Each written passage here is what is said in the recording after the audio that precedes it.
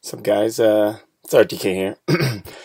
This is my first vlog, actually. I was just about to talk about Pokemon Go and just how it's kind of been going so far skateboarding most of the time. So I'm just going to show you last night. I don't know if you can see it here. I actually cracked my phone here, and I had a glass screen protector. Luckily, I think it's the glass screen protector that shattered, because you can see that it's been like kind of grinded off here. Maybe if I throw the stocks on. Okay, now you can see. So yeah, it's kind of been cracked up here a few times through and scraped. The glass screen protector seems to have done most of the job. It kind of like broke my case all up. It's broken now, and I grinded off. I have like a second layer, and it's all. I kind of like was skateboarding in the night, and I hit a pebble and fell, and my phone kind of went like scourged down. But camera still works, screen still works. I have Apple Care anyways, so probably just gonna remove the glass layer at my phone place and see if they'll fix it. But besides that, skateboarding's been pretty good.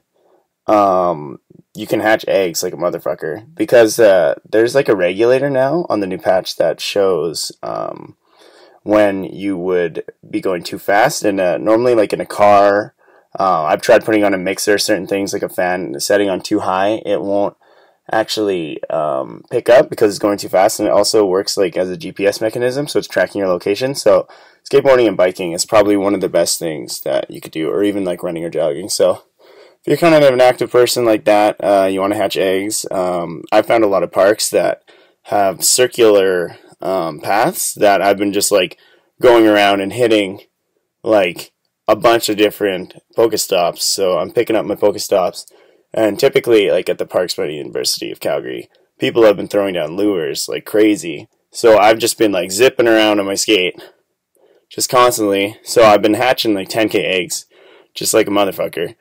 So that's been really good. But yeah, I would just say skateboarding wise, like definitely watch where you're going.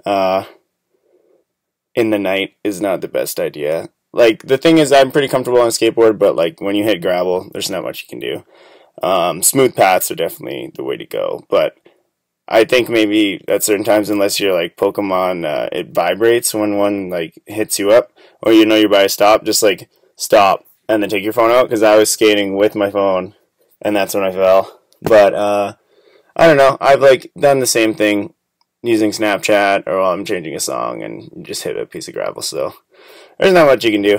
But I think skateboarding and biking for sure is like one of the best ways to get your eggs going and just get around to where you want to be quickly, because sometimes the spaces between Pokestops aren't always like the best. So I would say just maybe try to go skate around university campuses and stuff like that, and parks, and yeah, you can rack up your eggs quick and get a lot of Pokestops. Anyways, guys, that's RTK, and that's enough for today. I'm gonna go outside and play some Pokemon. Hopefully I'll do more vlogs in the future, and I will be playing Demon Hunter? Yeah, in WoW soon, and getting back on the league, so hopefully I can do more of that and post some more content. Alright, thanks. Have a good day.